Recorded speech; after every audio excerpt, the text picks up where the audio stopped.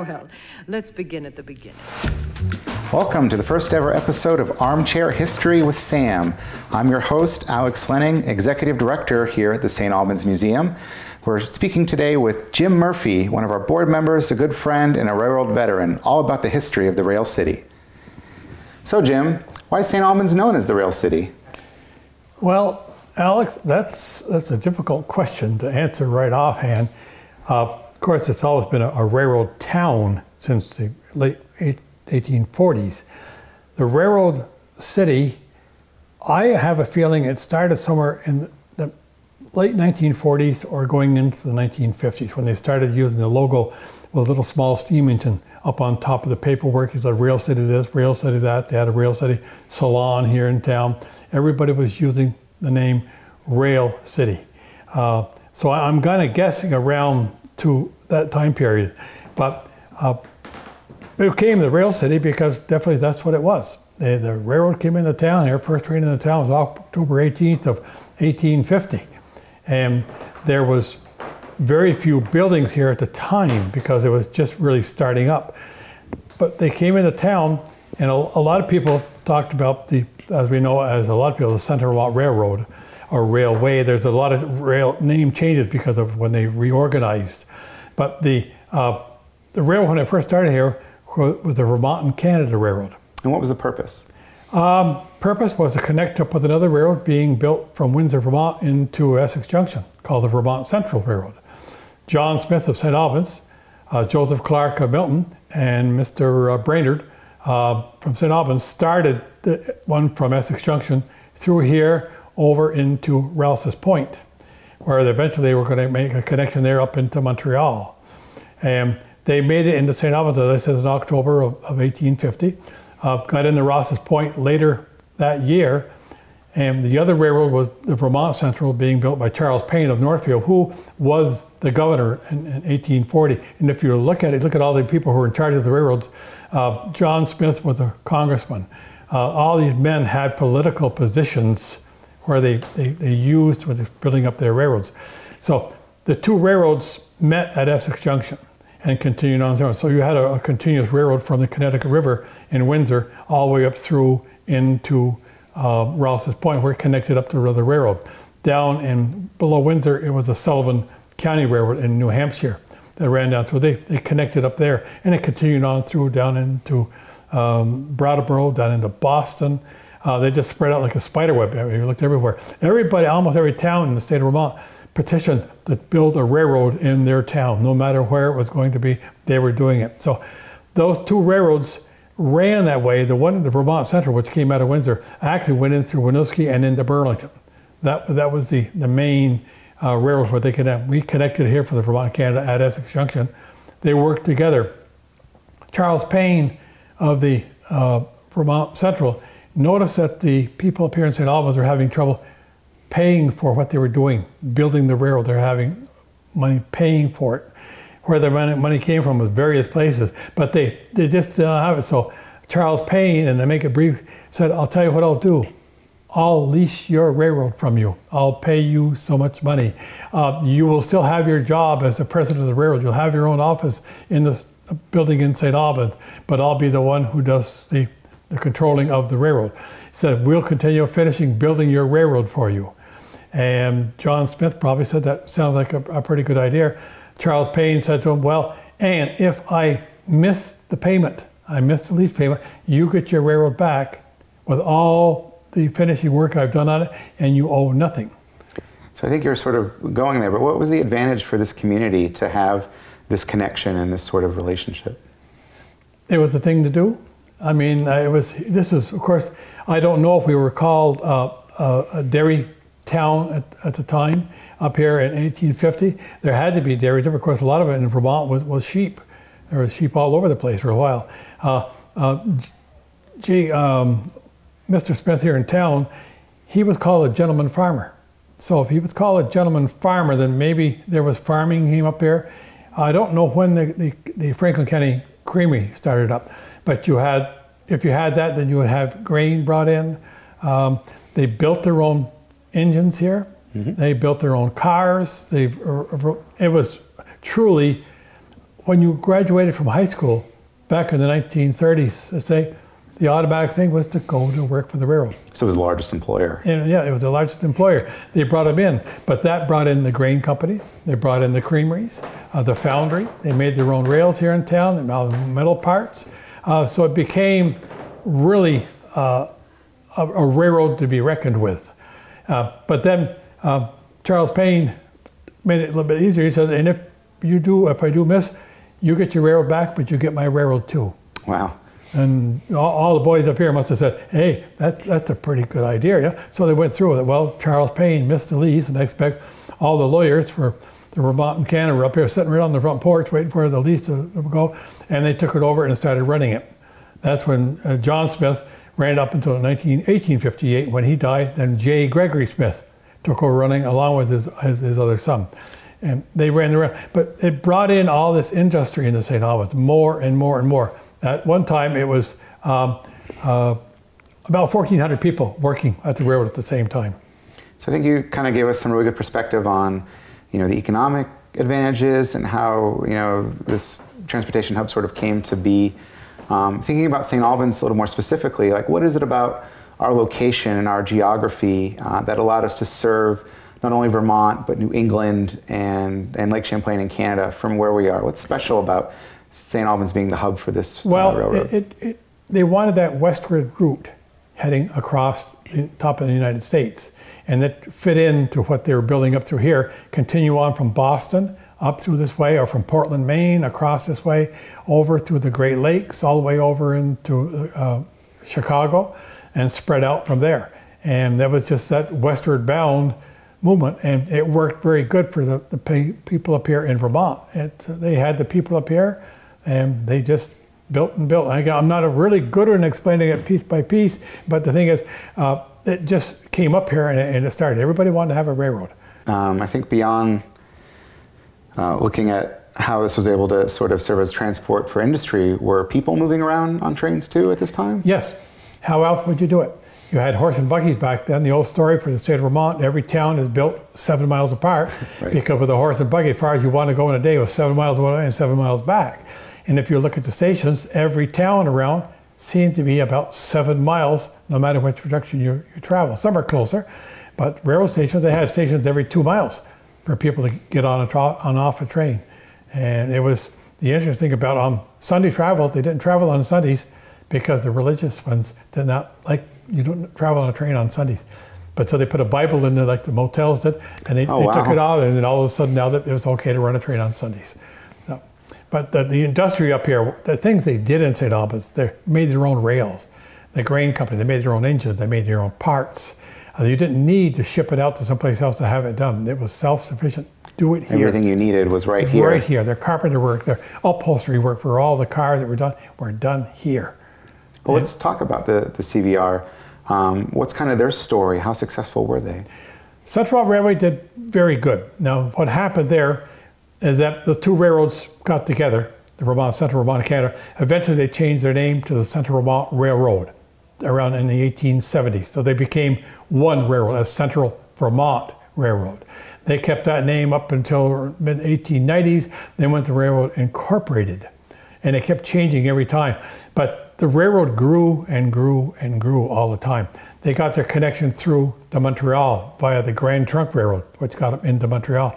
They had a route up through Saint-Armand, Quebec, up to St. John's. They had the Richard branch going up to Richard. Everywhere you go, you had branch lines running all over Vermont that the CV Railway connected to and could move this traffic almost anywhere they wanted to go. They made a good connection. J. Gregory Smith even had a steamship line from Ogdensburg out through into Chicago and the Great Lakes.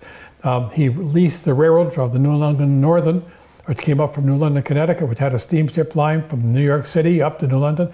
So when he got done, when he became the president of the Northern Pacific Railroad in the 1860s, he had a complete transportation line from New York City to New London, all the way up through into here, across to Ogdensburg, steamship out, and then again from there west to the West Coast. And all of that based out of St. Albans? All based out of St. Albans, wow. One man. That seems almost impossible. He really went after it. He and his brother worked together. John Smith died in 1891, it was, but Edward Curtis Smith was there. That's his son. Edward Curtis Smith took over running the railroad. He was the governor in 1898, of course. I mean, it goes and goes and goes. But they ran the railroad. What happened around 1895, because J. Gregory Smith had overextended himself, all these leases, to pay him off, they just didn't have the money. So they lost most of the leases of the railroads they had.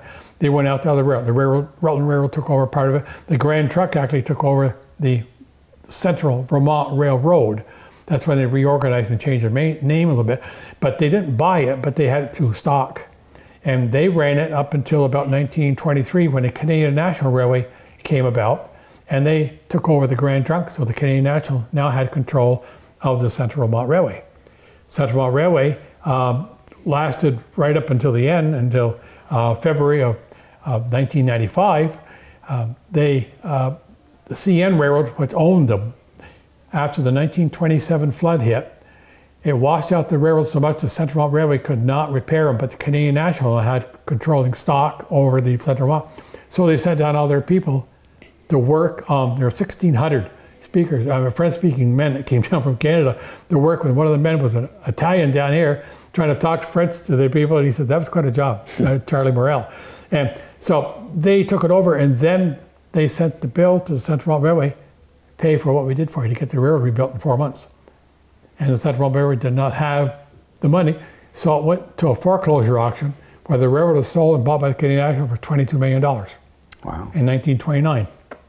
So that's when the Canadian National took it over and ran it, but they still kept the name as the Central Vermont Railway. And the company incorporated. They kept bouncing around, but it ended up as a good railroad. Thank goodness the Canadian National had taken control. I think that if it had been for the Canadian National, the railroad might not have been here anymore after the 27th flood. They would not have the business because Canadian National was sending everything down here. Their trains are coming down here. Eventually their diesels came down here. You saw Canadian National steam engines running through here. It was Canadian National. And then, as I say, they sold the Rail Techs in 1995. I think it was around 2000, Rail America took over them. And then now it's Genesee and Wyoming is running the railroad, doing a great job. They're painting their engines here in town, all the orange and black colors you're seeing around town, but it's being done here in St. Albans. So that goes back to when the railroad was starting, they did their own work here. They repair their engines here. They don't have to ship them all over the place to work on them. The guys in the shop have got dirty hands all the time because they're working in grease and oils and everything else. But they're doing it all here in St. Albans, which is very important. It's an interesting life cycle from this railway that sort of started out and was able to be successful because of this lease to expand across the entire country into this sort of huge endeavor, and then only to have leases sort of be the economic downfall, and then to be saved by a buyout from another company, and to come right back to St. Albans again. Right, it's back to St. Albans again. It was really interesting, the whole railroad, the way it's gone all over the years. Of course, I worked there for years and years and years, it seems. Well, let's talk about that for a minute, Jim. Can you kind of give us your backstory and your involvement with the railroad? I lived on Nason Street in St. Albans, and my playground was what they call Beartown. And that's the main tracks between Lake Street and south of St. Albans. There was a switch yard down there. They switched out and did the grain company. I played in the yards down there, but I never thought about going to work for the railroad. My grandfather worked for 3 different railroads. My father, at 16 years old, was taking a job in the shops as a Boilermaker. And he did not get past by 8th grade in school. His grandmother had to sign for him to be able to go to work in the railroad. So my job was, I didn't think about going to work. I had other things planned in high school. And all of a sudden, George Jackson, who was the chief train dispatcher in St. Albans, I was going with his daughter, Sandy. At that time, we'd been going together for a couple of years. They had this class they put on to teach telegraphy, station work, freight work, and things to do with the railroad. 3 nights a week during the school year, Mondays, Wednesdays, and Friday nights for 2 hours every night. And he came and offered it to me. And I said, I thought that was for seniors only. He says, well, I can give it to who I want because I'm in charge of the class. So I took the class for those 9 months, had time off, went to my senior year in high school, and about 4 months before I graduated, Mr. Jackson called me up and said, you're coming to work for us? I said, sure. You go back to the 1930s. Got out of school, went to work for the railroad. I got out of school on a Friday night. Monday, I was in Milton, Vermont, breaking in as a telegraph operator, which I'd already learned the code, learned how to sell tickets and do train work and train orders and all the other things, make trains run up and down. And then gradually worked into a different job, what they call a spare telegrapher. I covered vacations for people, coming off sick, anywhere between Albans, Vermont and Windsor. I covered the stations up and down the line. I wasn't the only one. There was quite a few of us around that did this, but that's how I got into it. Then in 1965, I became a spare train dispatcher. I finally had enough seniority I could hold a regular job. Most of the time it was at Swanton Station. And then I worked on Swanton, but I became a spare train dispatcher again, covering vacations and covering sick time. And then the word got out to the Canadian National was moving the dispatcher's office to Montreal. And the only job I could have, either drive to Montreal every day to be a dispatcher, or the other job with seniority would only get me into New London, Connecticut. So I left the railroad on my own in 1968. I worked at GE for 2 years. I worked at IBM. I worked at a prefab building place here in town. I worked at University of Vermont, medical photography. And then I got laid off from there because it was a job they ran out of money. It was a state job, and the doctor didn't have the money to pay me anymore. So a month after I got out of there, they called me from WCAX TV. Stuart Hall, the weatherman, says, you heard you're out of work, looking for a job. And he was 50-50 right, but I wasn't too anxious.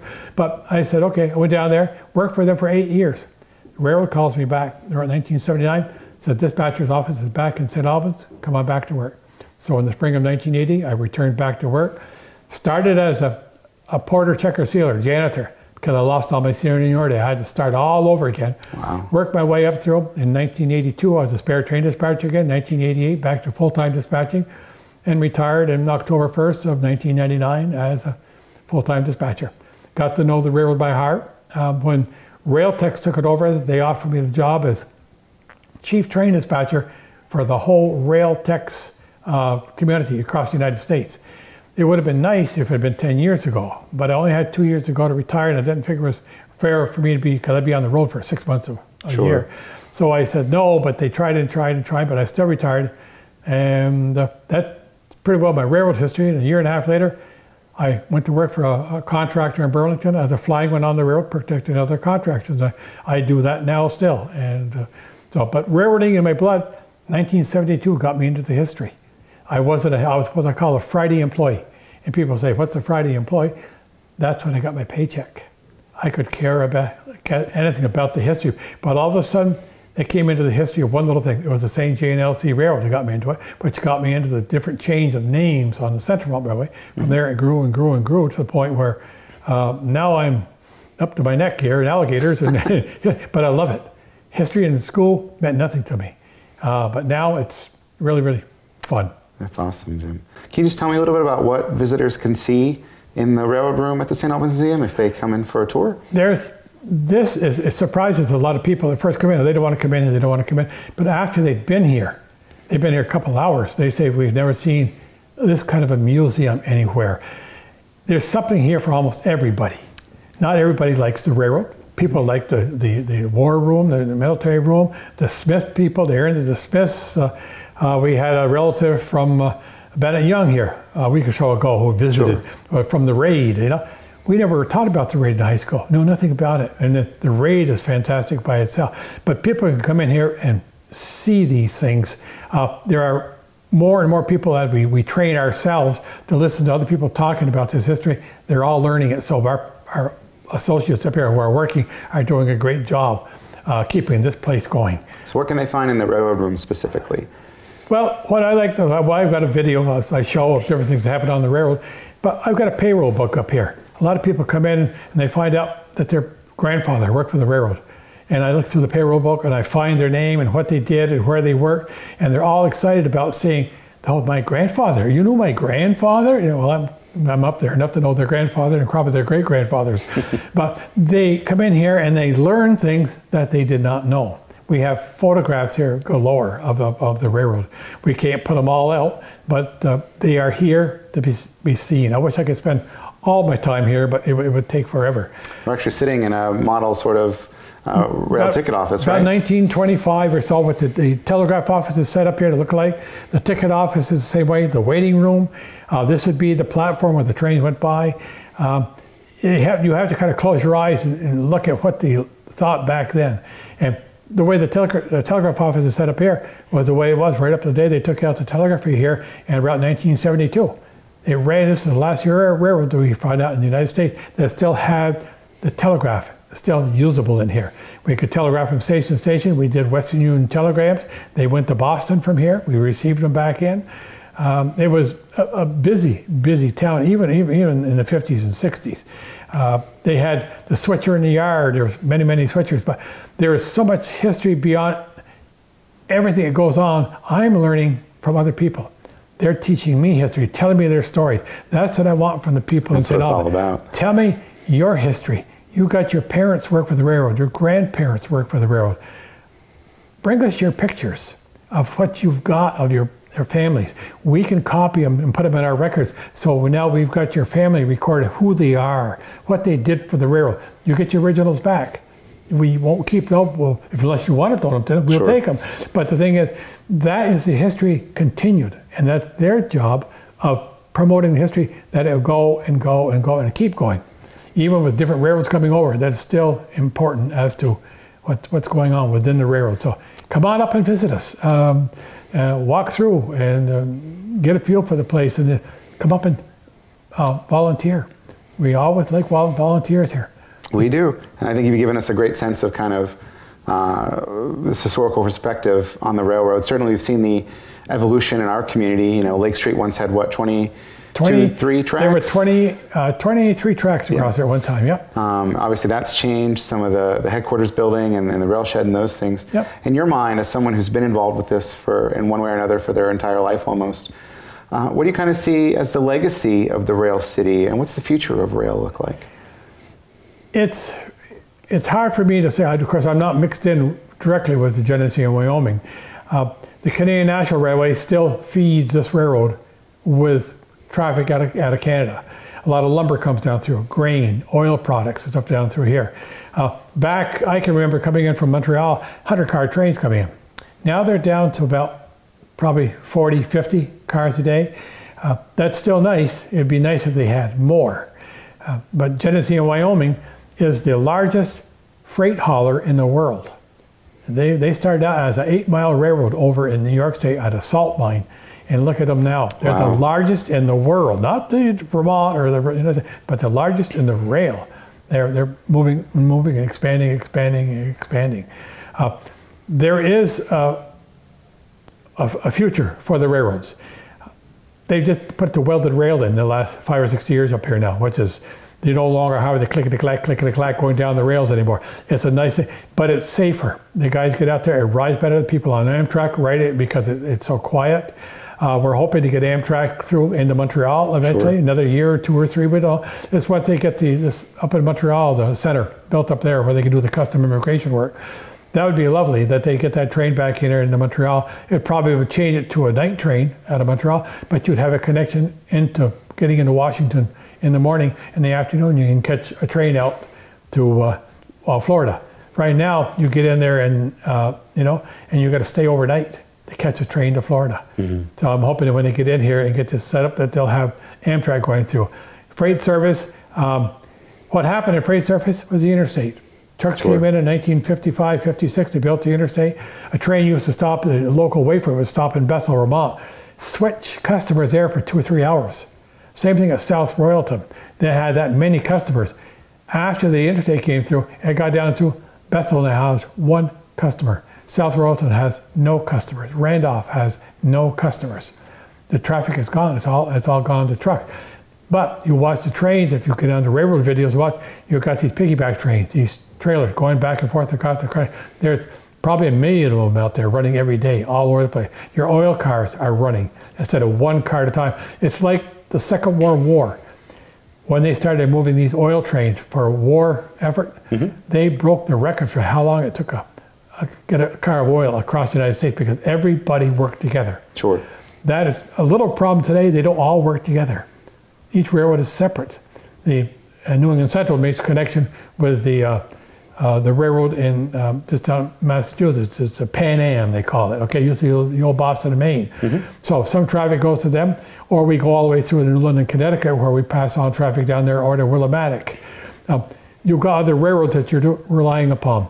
The Vermont Railway comes into Burlington, delivers cars that we pick up every night and bring in and send it west, and we bring cars down to them every night. So we're still connecting with them. That railroad there is doing a marvelous job of how they're handling things, the customers. And so it's still there, but it's not going to be as large as they want. They want to rebuild the passenger service.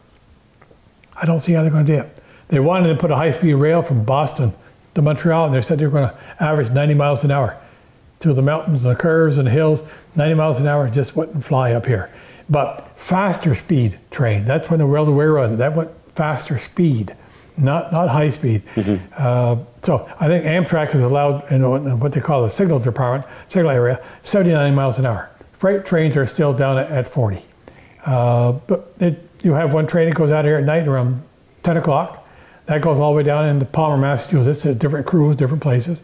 The Burlington job goes out of here about 10:30, 11 o'clock, goes into Burlington every night.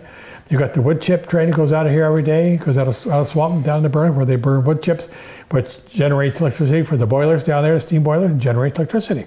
What a marvelous setup, you know what I mean? Here's all these scrub trees that they're not using anything for. Now they're chipping them all up and burning them and using them. It's almost as good as solar panels. It's there, but it's going to take a lot of work for everybody to work together. I like to think that there, will always sort of be a special place for rail in St. Albans. You're sort of reminded of some of the repurposing that's happening, like rail trails taking over unused areas. And as you probably know, our annual Maple Festival Carnival, the amusement rides still come in by train.